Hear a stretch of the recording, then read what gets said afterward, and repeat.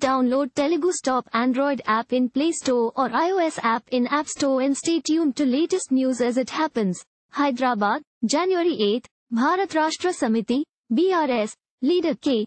Kavitha on Monday exuded confidence that the party will wrest the Nizamabad Lok Sabha seat from the BJP in the coming general elections.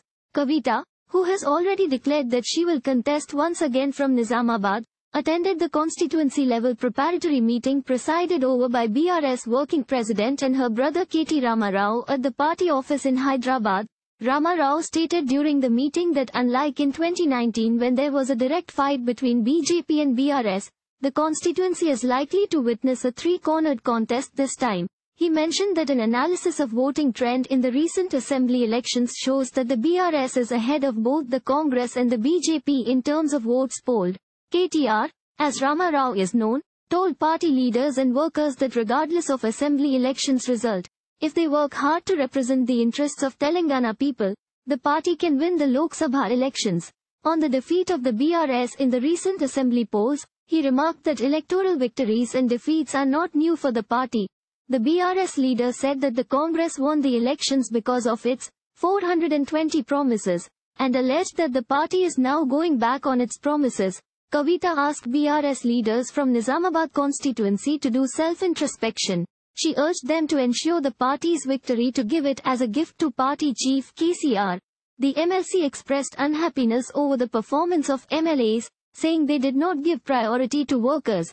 Kavitha, who is daughter of KCR, has already declared that she will contest once again for Lok Sabha from Nizamabad. She is likely to once again face BJP's sitting MP, D. Arvind, son of former Congress leader and Rajya Sabha member D. Srinivas, had defeated Kavitha by a margin of over 71,000 votes in 2019. The constituency had hit headline news after 177 farmers jumped into the fray demanding remunerative price for turmeric and red sorghum and setting up of a turmeric board, taking the total number of candidates to 185. Kavitha, who had won the seat by 1.67 lakh votes in the 2014 elections, had been targeting Arvind for failing to fulfill his promise of the turmeric board. The acrimony between the two leaders had reached its peak last year after Arvind had allegedly made objectionable comments against Kavitha, following which her supporters ransacked the residence of the MP in Hyderabad. Arvind had unsuccessfully contested in the recent assembly elections from Koratla constituency, a part of Nizamabad Lok Sabha constituency. The BRS retained the seat. Kavitha had served as the BRS campaign in charge for Bodhan and Nizamabad urban segments, both part of Nizamabad Lok Sabha constituency.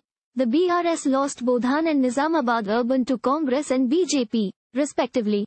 Out of 7 assembly seats in Nizamabad Lok Sabha constituency, the BRS won 3 seats while Congress and BJP bagged 2 seats each. Thank you for watching.